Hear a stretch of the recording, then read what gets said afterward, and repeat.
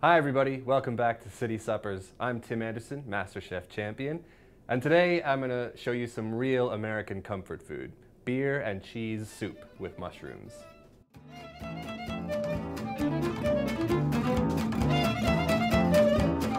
So, we're going to start with some garlic, which we'll crush and roughly chop. Give it a smash with your knife.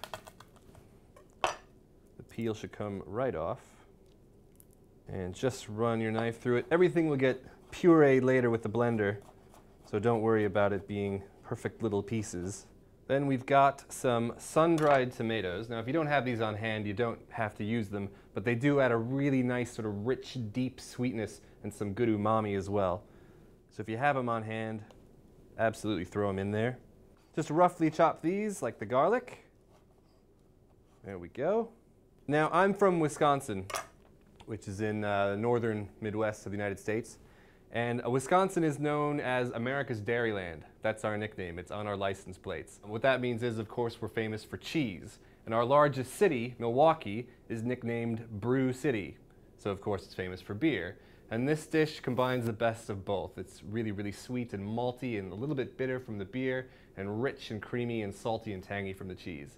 Absolutely delicious. Not very healthy, but doesn't matter. Got about 25 grams of butter here. I'm going to throw that into a deep saucepan. So once the butter's melted and nice and hot, we'll add our garlic and sun-dried tomatoes. And let them cook gently until they're nice and soft. This is already smelling amazing. And we're also going to add some dried oregano. Now, you don't have to add this. It's purely optional, but it does add something lovely and herbaceous to it. Marjoram, also good. Thyme, if you have it, or herbes de Provence, perhaps. They all work well. If you think you'd like to try this, check the full list of ingredients in the recipe in the description box. So here I've got some dried mushrooms. These are dried portabella mushrooms, but dried porcini or even dried shiitake work great as well. I've brought them to the boil in about 100 ml of water and then let them soak for 10-15 minutes so they plump up and you get a lovely mushroom broth out of them. So I'm going to add the broth and the mushrooms themselves into our mixture here, and then add about 15 grams of flour. And this is going to be basically a sort of bechamel base for our cheese soup. And give that a good whisk. Make sure the flour doesn't clump up. Once the flour and the mushroom broth is nicely mixed, bring it up to the boil, and then we'll add the rest of our liquid. About 100 ml of milk, straight in there, and the same amount of beer. Now in terms of what beer to use, just about anything will do. You don't want anything too hoppy or bitter, because that bitterness will actually intensify as it cooks. But a nice light golden ale, or even just an average lager, will do. You really just want that nice malty, toasty flavor. So that goes in, and we whisk it all together. It smells like a brewery in here right now. So our soup base is simmering away. It's smelling absolutely gorgeous. But of course, it's not finished yet. We have one last thing to add, and that's the cheese. I've got about 200 grams of cheese here. This is mature cheddar, but any kind of good, strong cheese will do. Comté or Emmental or Gruyere, all of them would be absolutely lovely.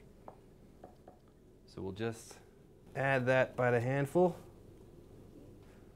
So the soup's good to go until we're ready to serve, and we'll puree it and make it lovely and smooth. So for now, we'll work on the mushrooms, and I've got some gorgeous oyster mushrooms here, which have a nice, almost fruity, sweet aroma to them. They're great, and they'll be perfect for this, but any kind of mushrooms will do. Now, I'm just gonna tear these up into roughly bite-sized pieces, and most of these are pretty small already, so I'll leave them as they are. And I'll get some olive oil in a pan, like so. Celery. Celery, I just think, has a lovely, bright, fresh, herbaceous aroma that complements the richer flavors in this dish quite well. So we'll cut it lengthwise into 4 pieces.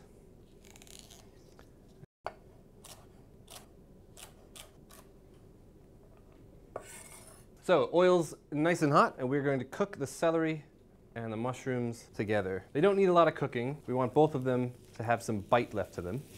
And we'll just season with salt, pepper, and why not some Worcester sauce.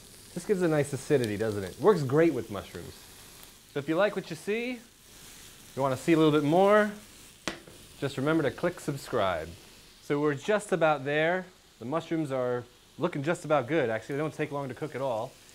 We're going to take the heat down on those and return to our soup, which is already looking really creamy and thick and lovely. And we're going to give it a blitz with a hand blender. If you don't have a hand blender, stick it in a normal blender, even a food processor will do. But this is very convenient. Less washing up.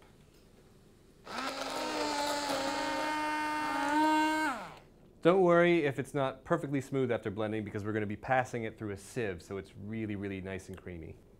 Oh yeah. It's like a delicious cheese and beer gravy thing with mushrooms.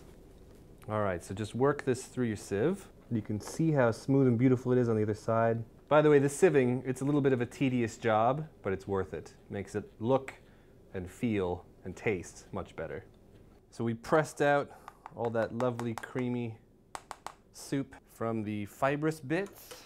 And I'm just going to do a real quick chefy trick on this. It's completely optional, but it kind of makes it look nicer and it improves the texture, I think, a bit. And that's to incorporate air into it so it's really nice and frothy. It's basically like whipping it. All you have to do is hold the blender so it's slightly sticking out of the surface of the liquid. And you can see all these bubbles that get whipped into it. We're just about good to go. There's just a couple garnishes, one of which is chives for that nice oniony flavor and of course a little bit of color. And to serve with it, some good crusty bread. Nice thick slice. There we go. Let's dish up. This is amazing comfort food, perfect for a cold, wet day. Then we'll spoon in our mushrooms and celery. One finishing touch, and this is optional as well, a little bit of truffle oil. Now, do be careful with this because it can really overpower the dish. Literally a few drops. Then the chives and our lovely crusty bread. And there you have it. Beer and cheese soup with mushrooms, a Wisconsin classic. I hope to see you again for another episode in my City Suppers series.